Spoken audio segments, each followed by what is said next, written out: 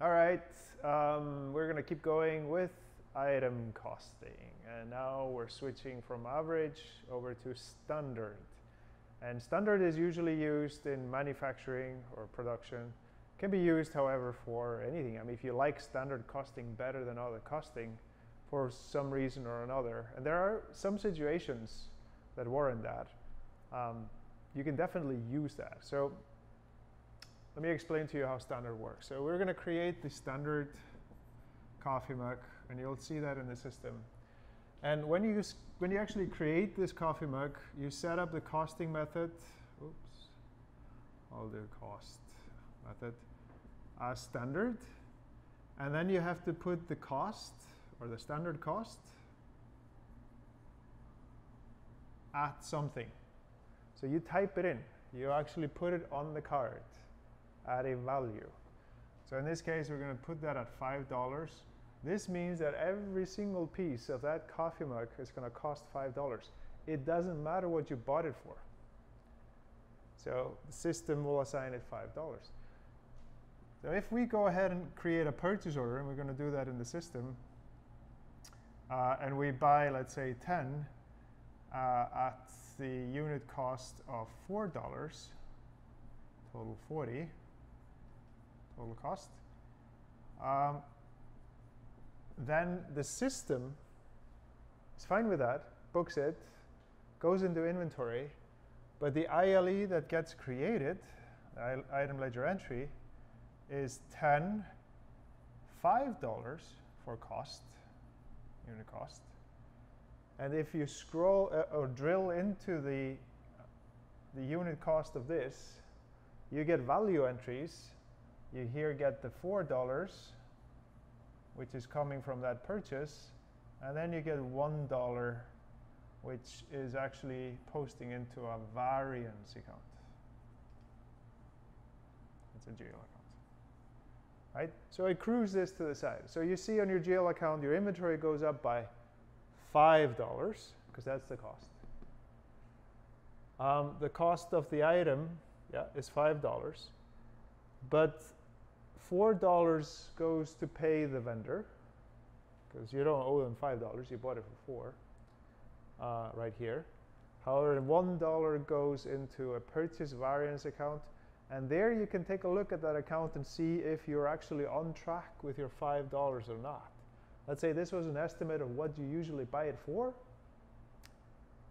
and then these $1 get pushed aside.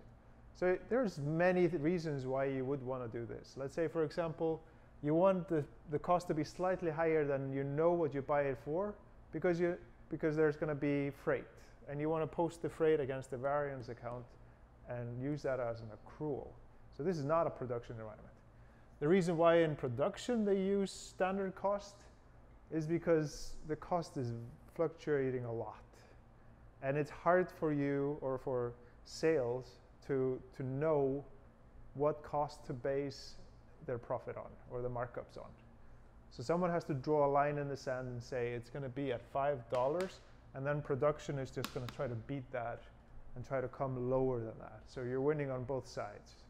You basically are creating it cheaper than the line, and you're marking it up from the line to make profit of that.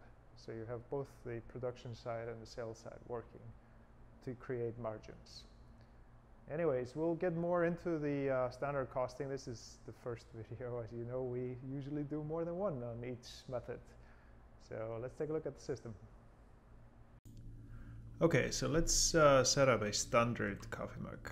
So I'm just going to go ahead and create a new one with no sales tax. We don't need sales tax on this one. And it's going to be the standard coffee mug. And in the costing, I'm going to set it up as standard. And as doing that, standard cost lights up. So I'm going to say that the cost of this is $5. So it gives me this warning here. I'll just override that. So I'm basically ahead of time saying that the cost of this coffee mug is going to be $5, no matter what I buy it for. So let's take a look at a purchase order. If I put this on a purchase order, and receive it in. So I'll just go here and create a new one and do it to the Fabricam and standard coffee mug.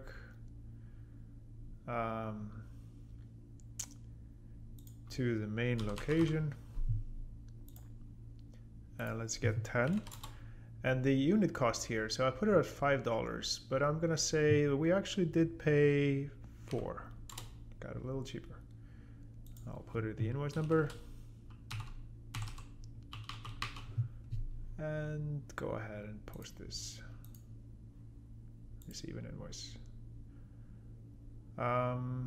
Okay, so this is pretty interesting, and you might get this in your demo database, but it's basically telling me that purchase variance account must have a value in the general posting setup, domestic, no tax.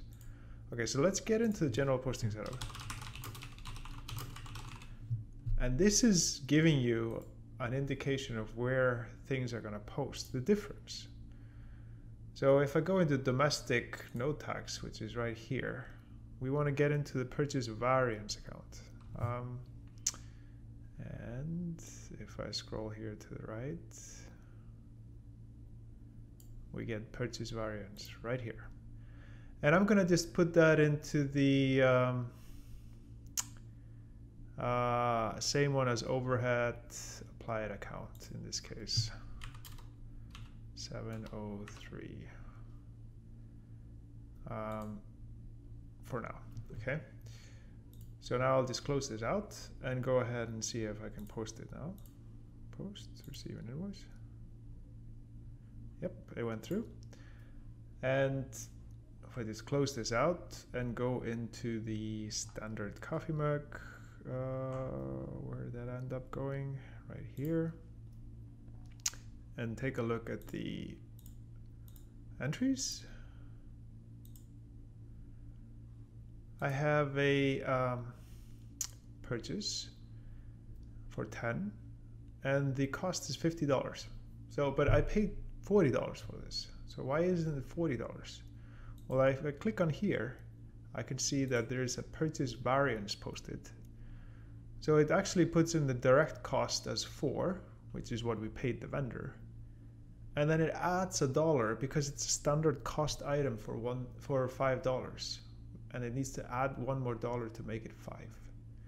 And the posting of this entry or this variance is put into that purchase variance account that I just entered in the general ledger setup or the general posting setup.